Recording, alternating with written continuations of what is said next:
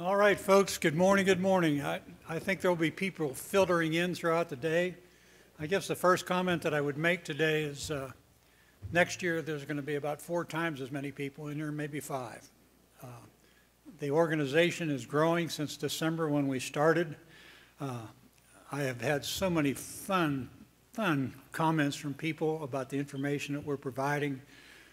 It just makes me feel really good. One of the things that I'd have to say today is that thank you guys for being here. I think it somewhat takes courage to be a board member that doesn't want to follow the mainstream. And there's so many board members right now that are just following the mainstream. And the most simple answer you can give anybody is student achievement. We're all about trying to improve student achievement. And we need to improve student achievement in Kansas. And you'd have to have your head in the sand to not realize the problems that we're having in the state of Kansas. And it's not only the state of Kansas. And just a quick plug, when we first started this in December, we also had a meeting with, it's called the SBAE, School Boards for Academic Excellence. And there were 16 states at that time, and we met in Kansas City. And we formed a group. And we have a man from California, North Carolina, and myself became trustees, board of directors. And we are going to hire an executive director for that national organization, I think by January. We have the money, we've been approved 401c, and they love what we've done in Kansas, and they're copying a lot of our ideas nationally. There are so many organizations out there that are trying to improve education. Have you noticed that? All the different ones that are out there. And we're trying to find a way in each state to unite these ideas and work together to improve education. So the School Boards for Academic Excellence, their website's going to be up in 3 weeks. And it's going to be a great resource for us because now I can find out what's going on in Ohio and maybe use that to our advantage here in Kansas. There's a lot of people with a lot of good ideas out there. And I'm going to throw this out. Before we leave today, I'm going to be asking you guys to email me. We're putting together programs for December, January, whenever it's going to work, on what information do you need. You know, send me an email and say, Board, I need help on, and I've had several great ideas from visiting with you people this morning. But if you see something that you think, boy, I'd like to get more information about that, simple email, we'll do the research, we'll put the program together, and we'll present it to you. So I'll be telling some corny stories as we go through the day. I try not to fall off the stage. I have this terrible knee that I can't sue the doctors for screwing up. But anyway, I thank you guys for coming. I think it takes courage to do what you're doing. And I think of myself, I've been called a traitor, all kinds of bad names by some of the education establishment. And my answer always is, look at student achievement. Are you satisfied with what's going on? And somebody that knows more about student achievement and statistics and is one of the most intelligent men I've ever been involved with is a man named Dave Trabert. And I would like to introduce him to make a presentation right this moment. So Dave, come on up.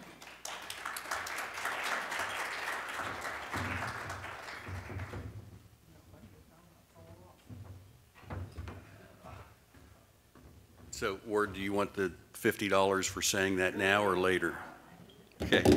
Good morning, everyone. I'm Dave Trabert. I'm CEO of Kansas Policy Institute. We developed the Kansas School Board Resource Center. It's one of our subsidiaries. We also run the Kansas Justice Institute and the Sentinel. We put this organization together because we had a lot of school board members coming to us over the last 2 years, really, and telling us, asking questions like, where did you get that information? Because that's not what I'm hearing from the state or from the state school board or my superintendent. And we really thought that we needed to have a way of working with people inside their school district and being a resource, because the more we get into this, the more we understand that there's a lot of information that school board members don't get. And I don't want to speculate why, but we're just here to provide that. Now, I have the unfortunate task of laying out some rather ugly statistics on student achievement, but we have to do that. We have to be honest about where we are. It's like any other challenge. You know, you can't move forward until you first admit you have a problem and then start putting plans together to overcome those challenges. So I want to start with this first slide lays out, I want to explain what the state assessment results mean, because there's been a lot of confusion, let's say, over that. The slide you're looking at here is what the State School Board Association, or the State Department of Education, showed the legislature to introduce the new state assessment back in 2015. And it's really clear on the left-hand side, you see the little bracket that says at or above grade level. And then on the right side, the top two are at or above for college and career readiness. So level 1, by default, means it's below grade level. Now, I'm going to use, I use the college and career readiness. That's what is the official. It's also the same as proficient. It's easier for me to say it and remember it, so I'm going to equate college readiness with proficient moving forward. Now, a few years later, the Department of Education kind of scrubbed the word grade level from their descriptions. And so this is their official definition now. So students have a limited ability in level 1 to understand and use material needed for post-secondary success. And then everyone, it's level 2 is the same thing with basic, and then effective, and then excellent. Nothing's changed. I mean, the grade level may have been scrubbed from that explanation, but the cut scores are the same. Level 3 and level 4 are proficient. That's what the Department of Education told the U.S. Department of Education. Level 3 and 4 is their focus for, I think their goal is to get, over time, 75% of kids in the proficient level. That's the focus. Now, there's been a lot of push to talk about level 2 as being good, as being on track for college and career. And they'll point to this definition. And yes, it all says even a limited ability. And I'm sorry, that's just, that doesn't explain what's really going on. We also, I want to mention, because when we look at level 2, we will call that, and you'll see that on the slides we provide, that it's at grade level but needs some degree of remedial training. And this is where that comes from. It was a policy adopted by the State Board of Education. Basically, this is saying to be successful in levels 3 and 4, you need to be able to do everything without the need for remediation. So just a little background on that. Now, this is a trend. We're just looking here at the percentage of students who are proficient.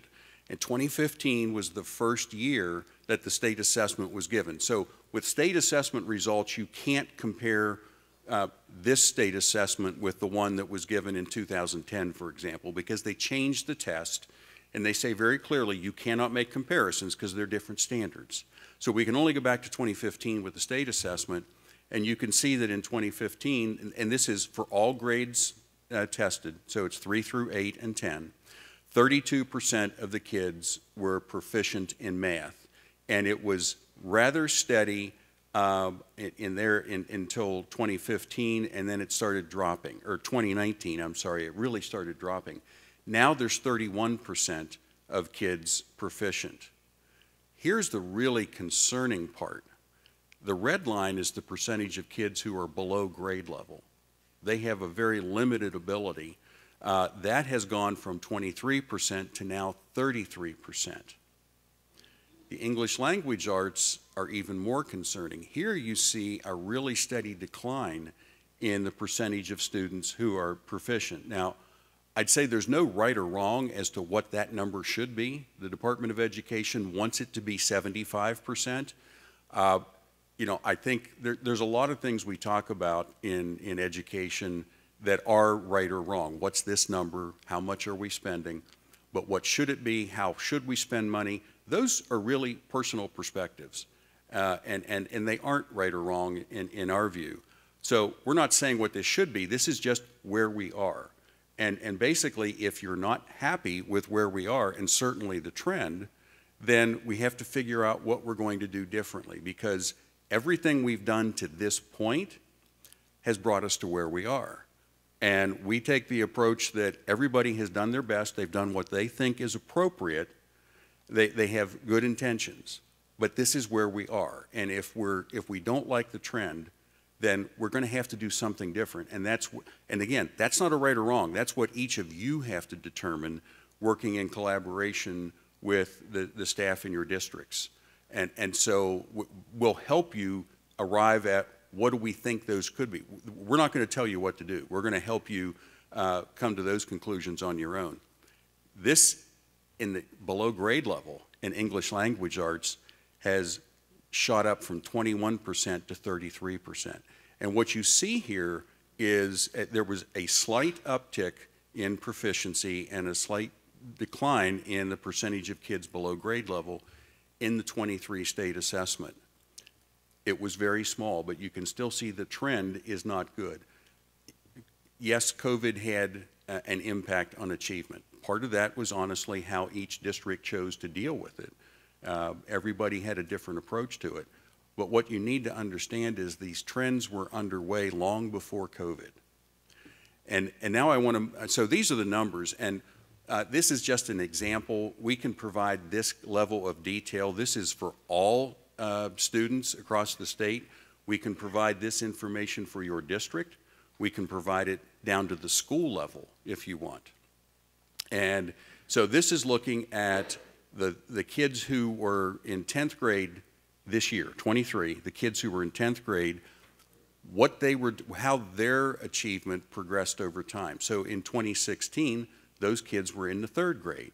And here we see there was 53% proficient in math and 45% proficient in English language arts. And what you see here is pretty representative in most districts where the percentage of proficiency declines. And what the experts say when you look at this is obviously these kids are missing something in the early years. And we have to figure out what that is, because it's only going to get worse. There's research that shows that if you are not reading at grade level, by the time you leave the 3rd grade, there's only a 12% chance that you'll ever catch up. So it's a critical time. And we need to figure out what we can do. And the good news is there are a lot of good things that are proven that can work, and you'll hear about some of those later. This is the National Assessment of Educational Progress. Or NAEP is the acronym. It is considered the nation's report card. It's the only real way that you can compare every state, because it's a representative sample of kids in every state. They test 4th grade and 8th grade. They do reading and math. And again, what you're seeing here is a trend, especially in the focus in the blue box. Between here and 2017, there's been a remarkable change in the trend. It had been rather steady, and this is typical of what you see in most states. But there's an alarming increase in the kids who are below basic, which is like below grade level, and then an alarming decline in the percentage of kids proficient. You see the same thing in math. There's a trend here. And if you go to the ACT scores, now ACT is a little different because the participation levels vary from one state to another. Basically, states in the Midwest, a lot of those kids will take the ACT. On the East Coast, those universities rely more on the SAT. So you might have 75% of your kids take the ACT, but only 4 or 5% take the SAT. And you can't really fairly compare states with wide disparate ranges in participation, because if you have a lot of kids who, if they're all taking it, then you're getting a complete sample. If it's, say, 50%, it's probably the kids who are most likely really wanting to go on to college who are going to take that test. So you're missing some of the kids. But we can certainly look at what's happening in Kansas. And again, now this downward trend started in 2015. There we had 32% of students were considered college ready on the ACT. That's in English, reading, math, and science. So they were college ready in all 4 subjects. And that's honestly not a high bar. ACT's bar on that is you have a 75% chance or higher of getting a C on an entry-level college course. So we keep seeing these everywhere we go. We see these trends, and they're not going to change on their own. That's pretty clear. So one of the things that we have to look at are the things that we're doing, and they may have been done with the best of intentions, is that part of the problem? And so in 2015, the Department of Education changed their approach. They put the program called Kansans Can in place, and honestly, it was not designed to track academic preparation. That's not even one of the key measures for accreditation any longer. The social emotional learning, you've heard a lot about diversity, equity, inclusion. We're not going to get into that, but you have to look at what has changed. When you see a dramatic change in a trend and it's continuing, we have to start looking at what are we doing. One of the easiest things to do, well, it's easy in one hand, it's very hard in the other, is to look in the mirror. I'll give you an example. We have, you've probably heard there's a tremendous increase in mental health issues in school. Well, are we doing anything as education professionals? I'm not. I just meant that's kind of the collective we. What are we doing that may be contributing to that? Because that's the easiest thing to fix. We just stop doing those things. If it's not working, we stop. Not saying that's but we have to look at what are the trends? Where can we go? Where's the most likely place we're going to find some information that might help us understand this? And we can never be afraid of questioning what we've done in the past. I mean, our attitude is everything we've done to this point has brought us here, and everybody did it with the best of intentions. So there's no finger pointing. No one's to blame for where we are, but everyone is responsible for being part of the solution and moving forward.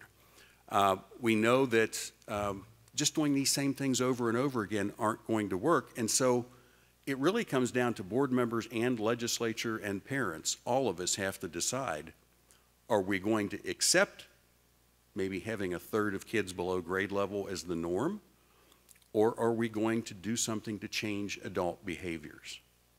And there's a lot of things that can be done here. I wanted to mention there was a new audit that came out from the state that concluded the state auditors were asked to calculate what amount of money would be needed to improve student achievement.